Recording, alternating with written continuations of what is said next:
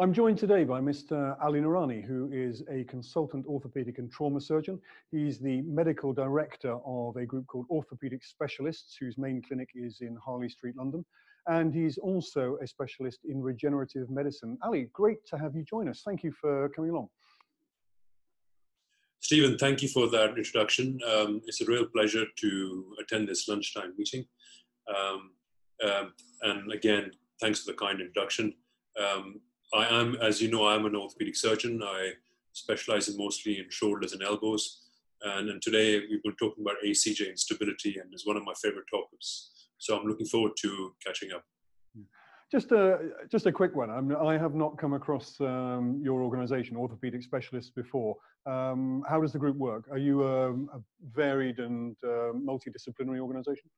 That's right. So the concept of orthopedic specialists has been around for when I was a registrar. So it's been something that's been building up to it.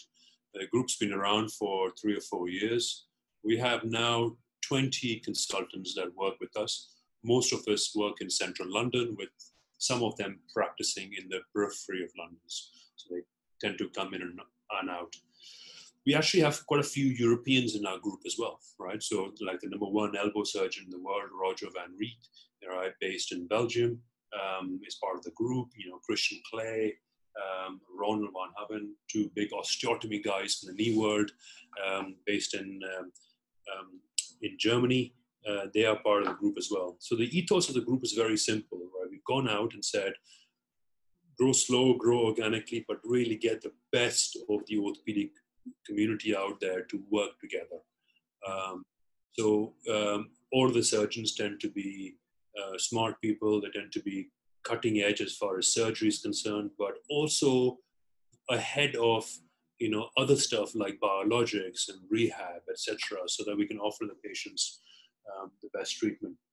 So that's the basis of the orthopedic group, and I think it's really fun being medical director of a bunch of orthopedic surgeons that are regarded as some of the top in the world. I noticed actually when I was reading up on you earlier on that obviously you've got an interest in regenerative medicine, but actually this is because we were trying to get away from surgery itself. Do you want to, before we talk about the ACJ, would you want to tell us a little bit about regenerative medicine? Yes, of course. I mean, so for those in the audience that don't know this, that I'm also a member and on the education committee for a group called USER, which is the European European Society of Shoulder and Elbow Rehab. So I've been very, very, rehab orientated in my practice throughout, right? So ethos is most people don't need surgery, they need good rehab. Some people need surgery, but they still need good rehab afterwards, right? But like most surgeons, it's very difficult to talk about myself, but it's easier to talk about somebody like a knee specialist, for example. So we have quite a few knee specialists that are regarded as being some of the top in the world. And they are moving away, like I am, doing from shoulder replacements, they're moving away from knee replacements. And why is that? They figured out that actually the concept of joint preservation is where we should be heading out. And in joint preservations, there are surgeries that can help you, there are braces that can help, and rehab can help, but there's also a role for biologics, which include PRP, bone marrow, fat-based, nanofat stuff. So we became interested in that about 4 or 5 years ago. And because each of us had a big cohort of patients who were young, with arthritic shoulders in my practice, that I knew just shoulder replacement would not be a good option for them. And traditionally, you just can't do anything for them, but we started looking at, treatment options for them. And there were some interesting surgical options, but what was really interesting was that even better non-surgical options. So we formed a separate entity called the Regenerative Clinic, which offers patients these alternate treatments. But the concept is very interesting. So as a group, we have a very wide approach to everything. So we're not focused that everybody needs surgery or everybody needs rehab. You have to look at the patient for who they are, figure out what they need, right? Sometimes they do need surgery. Sometimes they definitely don't need surgery. So if you're not blinded by the approach and you have a wide approach that can offer patient anything from rehab to surgery to biologics to a combination approach, I think it will do best for our patients. So that's where the regenerative clinic concept came about, and it does really well for the patients. Yeah, I guess thinking back a few years, and I emphasize this is not my opinion, but such that other doctors would have said that very often if you went to see a shoulder specialist, the only thing he would consider would be shoulder replacement or whatever, because that was how he earned his money. That's what he did. And it's nice to hear that, you know, you're not alone. There are lots and lots of people we've interviewed who are saying, well, actually, we've got to take a wider approach to this. And I guess also it's probably very helpful for your insurance if you do fewer surgeries, because there are fewer adverse outcomes that can occur. That's right. I mean, to be honest, the malpractice insurance don't really care that much, and the insurance companies don't care that much. What the insurance company like is, you know, you make a decision, you fix it, and you let the patient go, which is a very difficult concept. Sometimes what you need to do is not fix a patient and do an operation, but maybe see them a bit more often to make sure that they're hitting the right milestones. And that concept becomes really difficult for the insurance company. Although it's cheaper for them, they do like their system to say, here's a problem, fix it, discharge it, please, right? And that's not what fits most people. A lot of my practice is also tertiary referral. So half my NHS and about 20-30% of my private practice will be tertiary practice. And by definition, that already becomes a little bit more complicated because somebody already has had a go in some ways. So I think overall, you know, the idea is that, you know, every patient is really different. And, you know, you see some and you tell them you don't need surgery, while others you meet them and you kind of say, well, you need to fix that, right? And it's getting the right decisions what I think makes us as good surgeons, and certainly us in our group and myself, you know, surgery, I wouldn't say surgery is the last option. What I want to say is surgery is the correct option for some people, whereas the majority of the patient don't need it. So let's get into the meat of this. Let's talk about ACJ instability.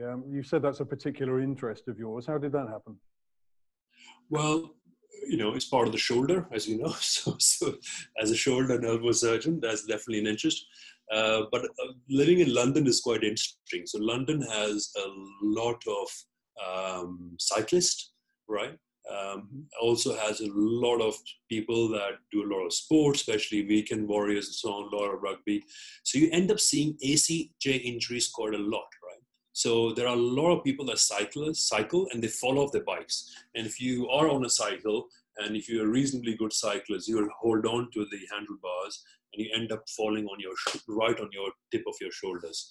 So you either break your collarbone, i.e. have a clavicle fracture, or you have an ACJ injury. So as a shoulder surgeon in London, the practice of seeing ACJ injuries is big, right? So I see a lot of ACJ injuries.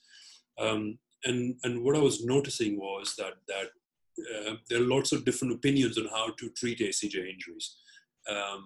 And when there are 100 different operations to fix it and 100 different opinions whether to fix it or not fix it, it suddenly became very interesting because I knew that people hadn't really figured out how to treat ACJs. And then you have to start looking back into why that is a problem. And it was obvious. The problem starts off with, you know, the basics, how people don't diagnose it correctly.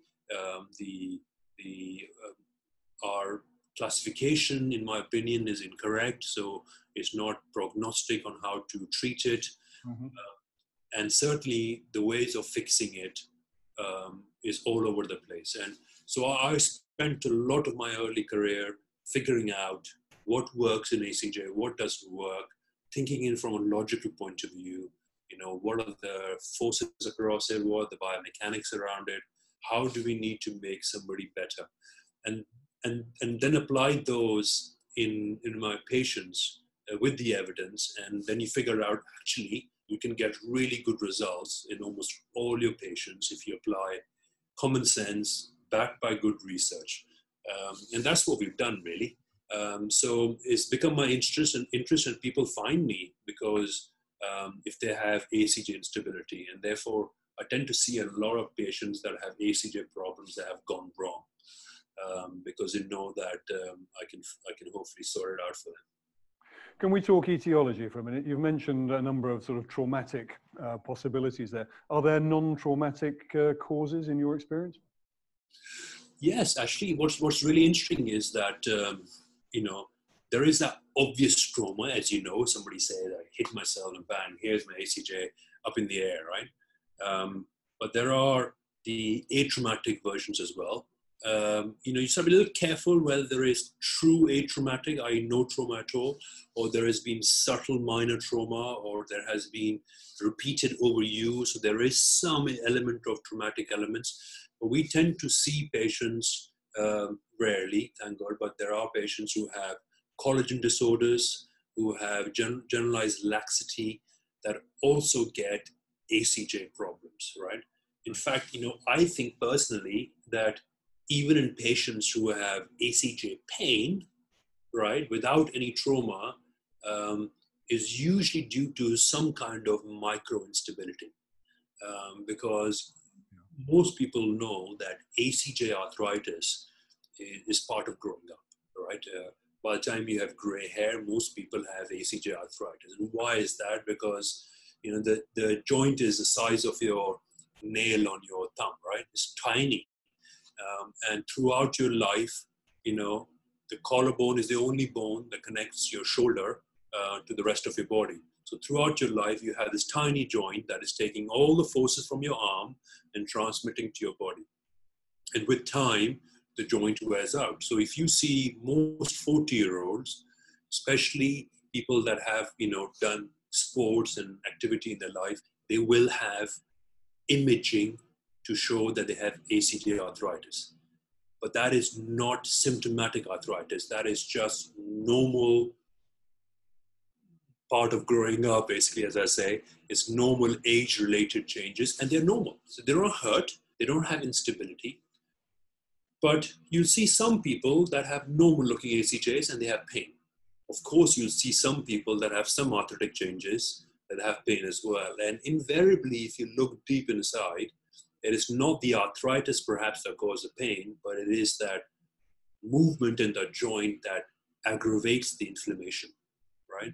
So if you can have a joint, ACJ, that is stiff as anything, of course it won't hurt because it's not moving. Whereas if you have something that is moving a little bit and then rubs, then that causes pain. So you do have atraumatic causes of ACJ pain that I personally think is due to instability as well. Yeah. I was just thinking whether particular sports might be vulnerable to it through overuse. And I know, it's not a joint that one normally thinks of as being subject to overuse, but perhaps rowers or gymnasts, do they have particular problems? So the cohort that I tend to see quite a bit is actually weightlifters, right? So professional weightlifters tend to have a lot of ACJ changes. They tend to have, occasionally they get a condition called osteolysis, right? So not just arthritis, but the end of the clavicle basically starts breaking down because of the overpressure. Every joint, like every ligament, goes through a process of remodeling. We're always breaking and rehealing. And when you have breaking going at a slightly higher rate than rehealing, you tend to see that osteolysis. And those tend to recover pretty quickly, or they usually require some conservative treatment and they do well. Very rarely they require any surgery. They recover quickly just through normal rest and gentler or different exercise, do they? Yes, exactly. Once you stop offloading the ACJ, a lot of them recover. Yeah. Unless they've lost so much bone that they recover and the joint is then unstable and starts causing them pain. So there are some people that do require injections or even surgery in the end, but that seems to be quite rare. So surgical intervention for something like an ACJ pain would be like 8 to 10% at max, right? So conservative treatment usually takes care of most of them. It's interesting that you mentioned about certain sports, right? So I'll just mention something very briefly. when we were doing, when we do surgery for the ACJ, there are lots of smart implant companies that say we need to have implants designed for the shape of the collarbones. And quite a few companies have databases of CTs of collarbones and other bones, and what they do is they design very specific implants to fit those bones, right? And then they say, well, if somebody breaks a bone, at least we know what the average looks like. But the interesting thing is that the AC joint is not always the same shape in a lot of people.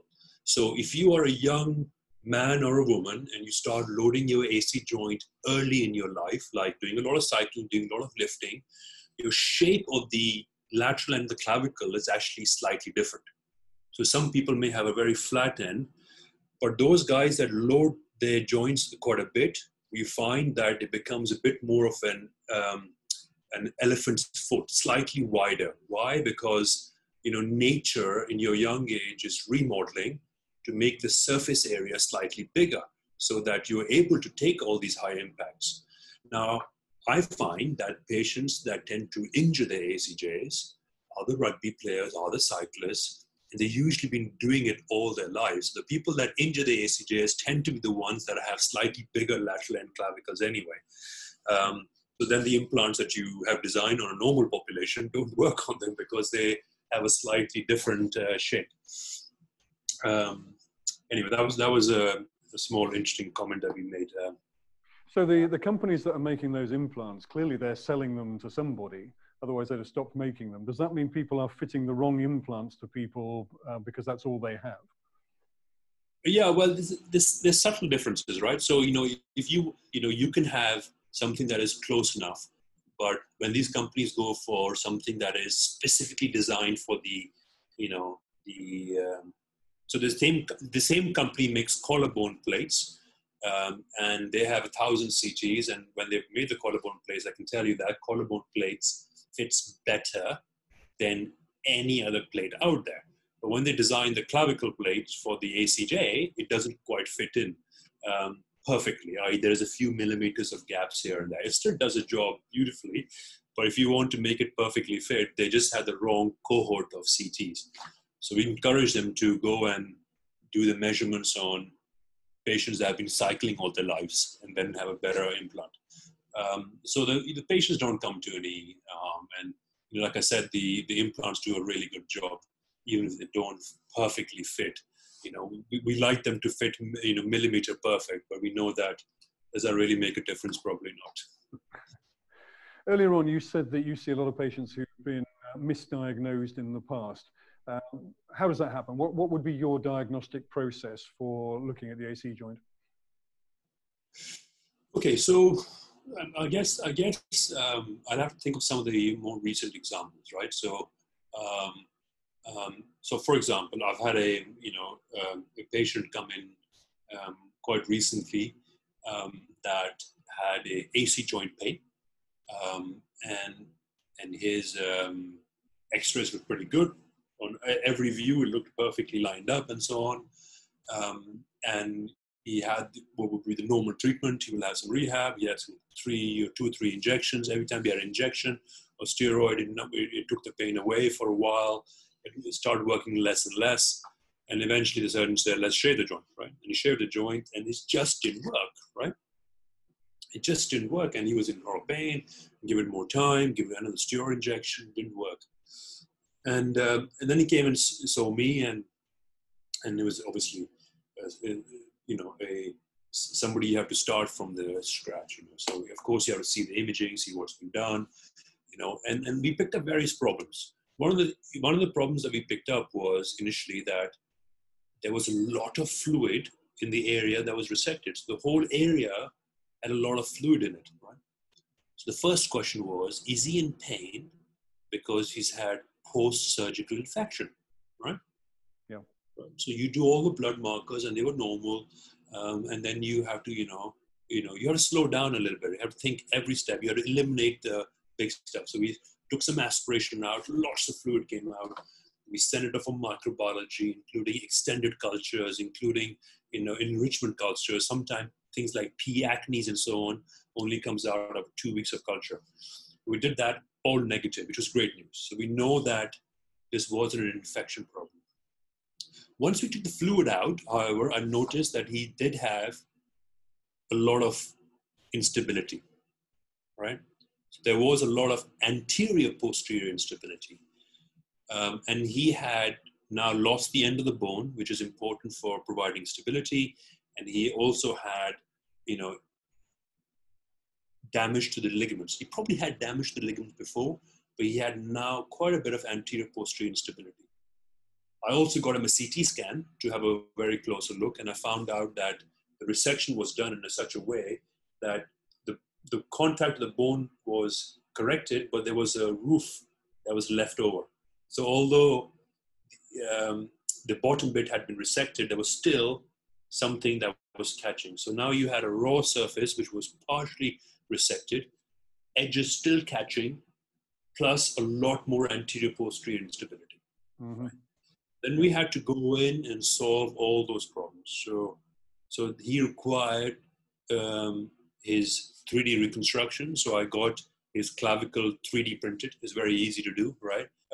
Is it necessary? Probably not, because you can imagine the whole thing. But if you have a model in front of you, you can really tell what's left behind, because it's not normal anymore. Somebody's partially resected it. So you have to respect what they've left and not left. So he said, fine. So we get that printed. So we know we need to chop the end off in certain ways to sculpt it a bit better.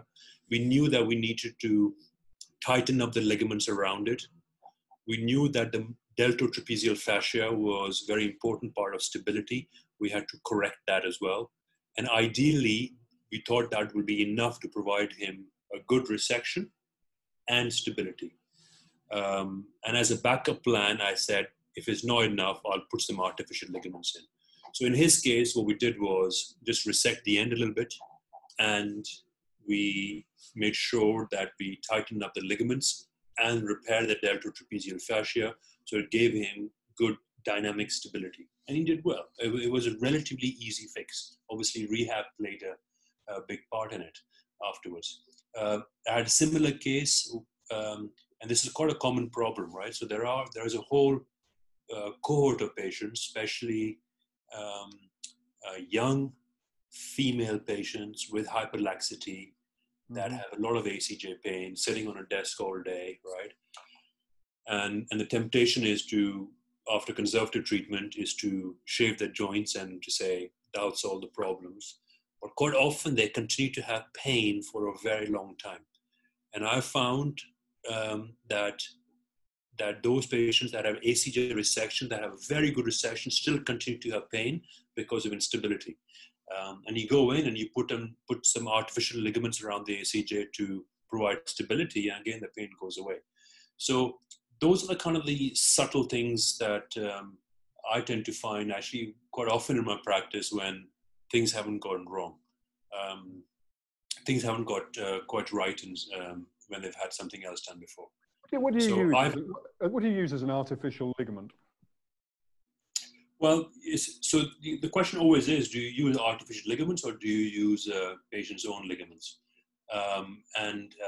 Certainly if there is any hyperlaxity or any collagen issues, it's preferable to use artificial ligaments.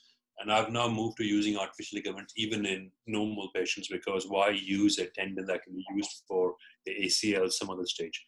There are lots of things you can use. So there's the Lars ligament, which is available commercially. There's also a ligament called lockdown, also known as surgery leg. And these are basically, polyester type materials, some kind of plastic material, but looks like a weave that they tell you that incorporates into and becomes, normal tissue incorporates on it. Are they effectively permanent, or do they break down over time? They're permanent, yeah. They're permanent. Yeah. Okay. They're permanent. Yeah, of course. Can I take you back to something earlier? A couple of people have asked for clarification. Did you say earlier on that the clavicle is the most variable bone in the body? No, it's not the most variable bone in the body. I think there are two things I said about the clavicle. One was that it's the only bone that connects your arm to the body. right? So it is something that takes a lot of forces across the arm, right? Everything else that connects your arm to the body is muscles and tendons and ligaments. The collarbone is the only bone that connects it, and all the forces go through the ACJ. The second thing I said was the lateral end of the clavicle, i.e. the end of the clavicle where the ACJ is, that has a lot of variation in it, right? Sometimes you have a big wide one, sometimes you have a narrow one, sometimes you have one that slopes like this, sometimes you have a slope like that. And all of those subtle things can make a lot of changes into patients' dynamics. Mm-hmm. Thank you. More questions coming in from the audience. This one's anonymous. Do you find that after surgery that the range of motion of the shoulder is affected? Are we talking about particularly ACJ? Yes, sorry, ACJ surgery.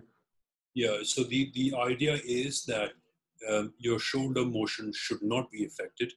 And certainly doing surgery, if it affects the shoulder motion permanently, is probably not the thing we're aiming for.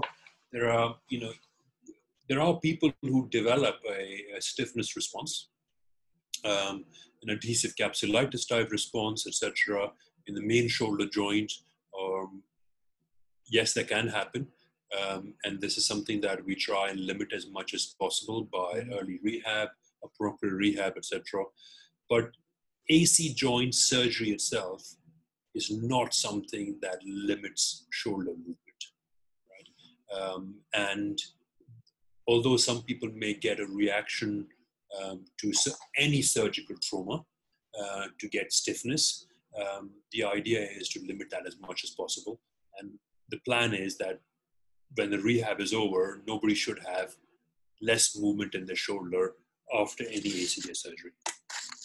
Alistair has asked us to ask you what sort of rehab you recommend for patients.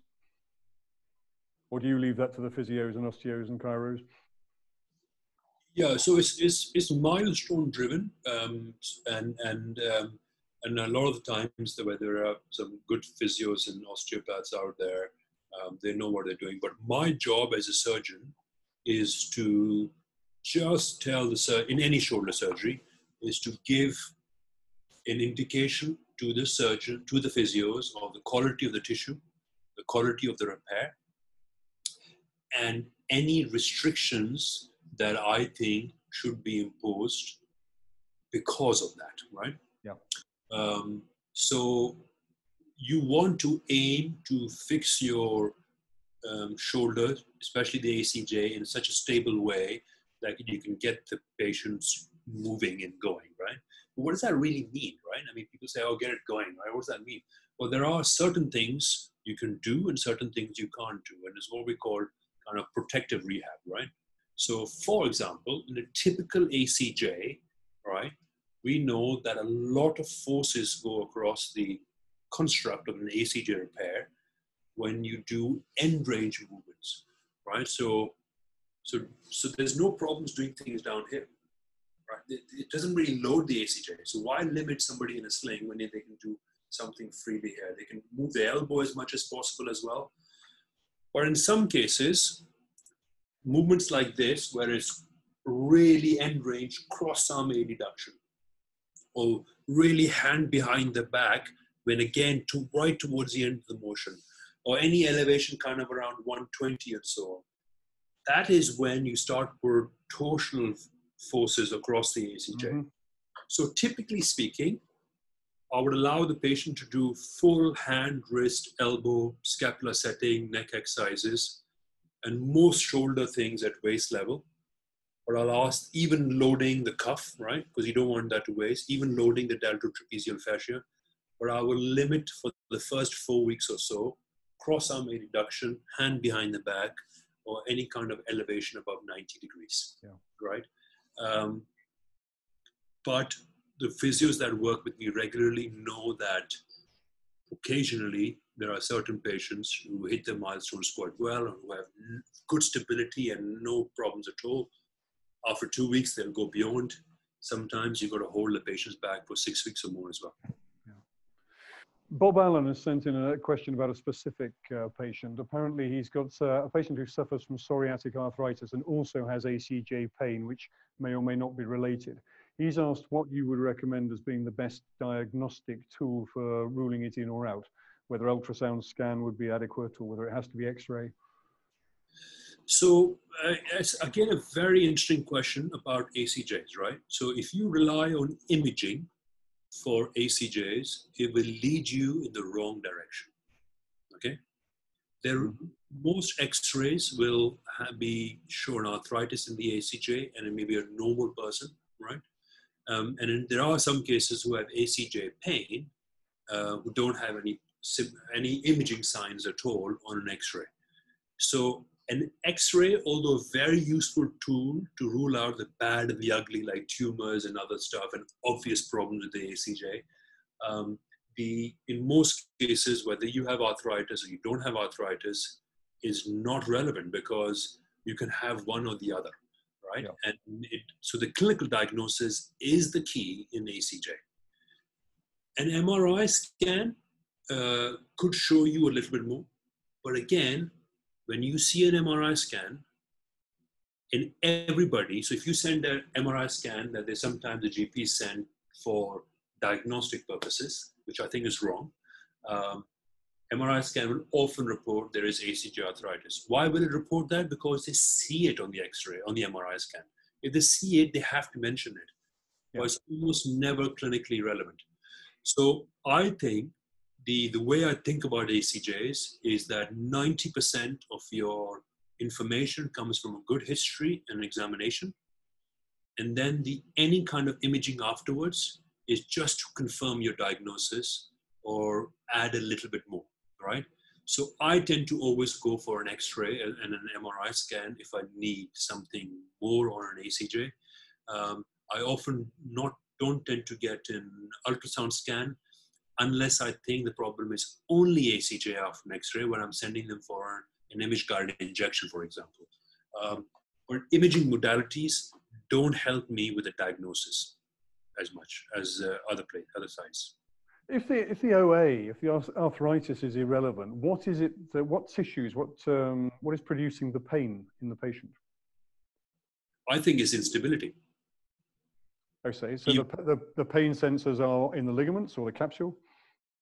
Yeah, so I think there is instability and there is inflammation following that, and you have pain fibers in the disc, you have pain fibers in the posterior capsule, and you have, generally speaking, a lot of pain fiber, neurogenic things all around it, and that is where you get the pain. And we know that most people will have arthritis and have no pain in the ACJ. Yeah. So we know that finding of arthritis by itself is not as relevant. We've got a lot of questions about hypermobility in the ACJ and wondering what the challenges are for you in dealing with a hypermobile patient. Specifically, we've had whether it's possible to stabilize it through periarticular sclerosing injections, such as prolotherapy, the aim being to passively stabilize the joint. Yes. So every joint in the body requires certain things to keep it stable, right? Okay. So you have the bony anatomy, the surface area contact, right? The congruency of the joint. You have the capsules, the ligaments all around it. But you also have the dynamic stability that comes from the muscles, okay? Now, every joint requires a different proportion of these things. So if you look at a hip joint, for example, a lot of the stability comes from the bony anatomy and the congruency, okay? And there is some added by the ligaments, and there is quite a bit actually added by the muscles around it, right? But not enough. Most of it comes from the anatomy. If you look at the shoulder joint, some comes from the ligaments, some comes from the bony congruency, but a lot actually comes from the muscles. So 60–70% of the shoulder glenohumeral joint stability comes from the rotator cuff. Yeah. In the ACJ, most of the stability, in my opinion, comes from the ligaments and the capsules around it. It's a joint that doesn't move that much. The second part of stability, the second most important part of stability of the ACJ, I think, is the bony anatomy, okay? And then the muscles around it. So if you have somebody who has laxity around the capsule and ligaments, right? What you need to do to help that is you can't change the bony anatomy, right? So the only thing that you can do is either make the capsules a bit more stiffer, okay? Yep. Or you can work on the muscles to provide better control, not better strength, but better control of the ACJ, right? So your deltoid and your trapezius. So primarily the idea would be initially to decrease the pain so that you can rehab. So you can do any kind of injection in my practice, and do rehab specifically to provide some dynamic stability around the shoulder. You can do a lot of other injections to help as well. So yes, you know, potential of injections that can stiffen up the capsule and so on can help, right? There is absolutely no harm in trying, for sure, especially, you know, as the next steps when rehab has failed to provide muscle control, is to consider surgical options, right? So if you have a hypomobile patient, I will do everything possible to avoid surgical intervention. The reason is that surgery needs to be done for a good reason. If there is reason not to do surgery, then you should do it. And secondly, surgery needs to be predictable, right? And I find that if patients haven't engaged with a good rehab plan, then, and they're relying on surgery, there's more likely to fail as well. So I really tend to push them again with conservative treatment, get the rehab done. And in those patients that have engaged and have still failed the rehab, they tend to do okay with surgery. And if I do surgery on them, you can imagine that, you know, we're not really going to rely on their own ligaments to provide stability. So there will be artificial things, ligaments that you use to provide anterior posterior instability as well as craniocaudal instability. But it's big surgery and it's often not necessary. Josephine's asked an interesting question. We talk a lot about the ACJ, but if that's unstable, what's going on at the other end? Do you ever have to deal with the sternal end of the bone? Oh yeah.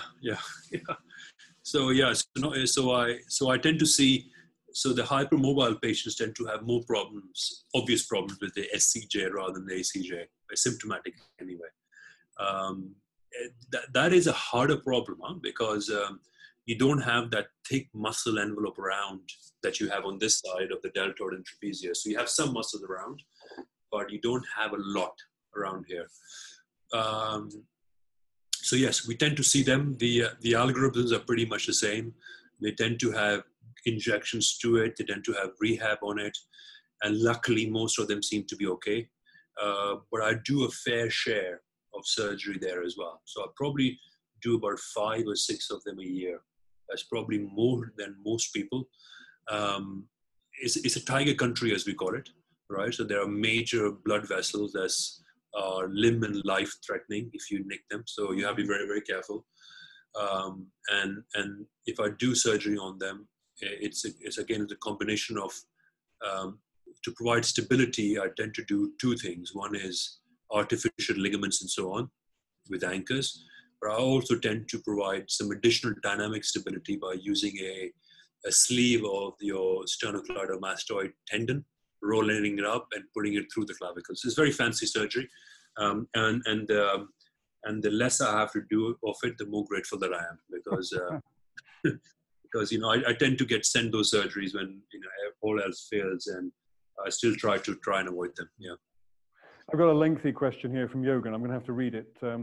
Yogan says he's had a cycling accident and ruptured his AC ligament and has been given a false ligament. The end of the clavicle was removed, and supposedly this allows it to reset easier. This has undergone some lysis. I had a post-op frozen shoulder and lots of pain for a long time, severe for most of the first 12 months. He still has shoulder pain 3 years later. An arthrogram shows that he has a large slap tear and tear to the biceps tendon where the pain increases if loaded. Would that explain the pain? There was some talk of stapling the slap tear and anchoring the biceps tendon. Are these procedures generally successful? Fantastic. So, let's go with the first one first, right? So, unfortunately, a lot of the surgical techniques published by a lot of the people out there talk about chopping the end of the clavicle out because they're worried about arthritis. Most people that do ACJ surgery seriously don't chop the end of the clavicle off anymore. Okay. In fact, it's been shown as far as 20 years back by a guy called Muzaka that showed that even in cadavers, if you take the lateral end of the clavicle out, you increase a lot of anterior posterior instability. So you're going in to stabilize an AC joint, and you put some artificial ligaments in which help. Then you forget about repairing the muscles and you chop off the lateral end of the clavicle, which is counterintuitive, right? It doesn't make sense. No. Often when people do that, you tend to get that lysis and so on, but you also tend to hold patients back from rehab because you provided them ligaments, but then you're afraid that your repair isn't strong enough. So you kind of hold them back and don't rehab them aggressively enough, proactively enough, and they tend to stiffen up their shoulder. That is unfortunate, happens enough. So my first advice is not to chop the end of the clavicle off. Address all the, if you're doing surgery on ACJ, keep the clavicle end, repair the ligaments if you need to, repair the muscles if you should do, if they're torn, and then rehab them quickly and make sure the glenohumeral joint doesn't get stiff. Now, there are other reasons as well. So 10 to 20% of ACJ injuries tend to have a missed glenohumeral joint injury as well. So slap tears tend to happen in 10 to 20% of the patients who have ACJ injuries. They may be from previous injuries, but we think a significant proportion of patients injure their biceps anchor, either slap, or some kind of labral injury, or some kind of tendon injury of the cuff, in addition to the ACJ. So it is important when you have somebody who has an ACJ injury to make sure they haven't got something else. And that usually involves a clinical examination. So, but unfortunately, in that case, they may have been missed. Now, if you have a glenohumeral joint injury in addition to the ACJ, then immobilization with the secondary injury is more likely to give you a stiff shoulder. Because why do you get stiffness? Is a body's reaction to trauma. So you have more trauma inside the glenohumeral joint, plus you're immobilized, you will throw up a lot of scar tissue. The pain is probably mostly to do with stiffness, right? The stiff adhesive post-traumatic capsulitis is more painful than actually a slap tear. But there will be patients who have an unstable biceps that get pain as well. So I would say that moving on from where he is right now, he does need a good look at. We need to make sure the shoulder isn't stiff. The shoulder is stiff, you need to get rid of the stiffness. And yes, after that, if the slap is still painful, then surgery is successful. But more often than not, is unlikely that if he's had a stiff, painful shoulder with that injury, that he will do well with a slap repair. What he actually needs is the labrum to be repaired independently, but the biceps needs to be snipped, unfortunately, and needs to be fixed in the up here, i.e. tenodesis. So that's what he would do well. And by all means, Stephen, please give him my personal number and my email, and I can talk him through it. Okay, that's very kind. Ali, I'm very conscious that you have a patient at 2 o'clock and many of our audience have a patient at 2 o'clock, and it's now 1 minute to. So sadly, I've got lots of other questions which I could have put to you, but we've come to the end of our scheduled time. Fascinating stuff. And I think it's the first time we've addressed the AC joint specifically on this show. So I'm very grateful to you. Thank you for coming in.